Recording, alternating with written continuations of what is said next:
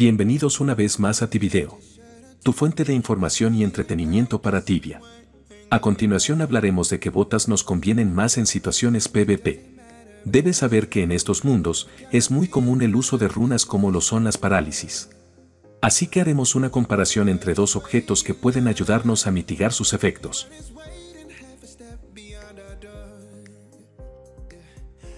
Cuando nos enfrentamos a un conflicto y somos paralizados, nuestra velocidad base sin ningún objeto siempre será de 40 puntos. Por lo que usar ítems de velocidad para mitigar sus efectos es fundamental. A continuación te muestro rápidamente la diferencia entre ambas. En primera instancia podemos notar que a pesar de estar paralizados, aún podemos caminar con facilidad. Por lo que si no usamos estos equipos, nos tomará mucho más tiempo el caminar un SQM. Sin embargo, en este video me centraré en hablarte sobre las botas, ya que existen dos opciones en la actualidad las cuales pueden ayudarnos en estas situaciones. El imbuement remover parálisis es un encantamiento que podemos otorgarle a cualquier bota que al menos cuente con un slot, y nos brinda la posibilidad, en un 50% de remover el estado de parálisis. Esta opción, en mi opinión, funciona muy bien si te cuesta curarte rápido, ya que de forma automática te ayudará a quitarte algunas runas de encima.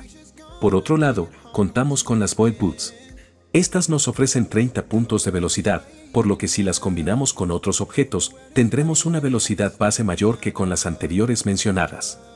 Estas botas harán que el efecto de la parálisis se sienta más leve, por lo que caminaremos un poco más rápido incluso si nos encontramos paralizados.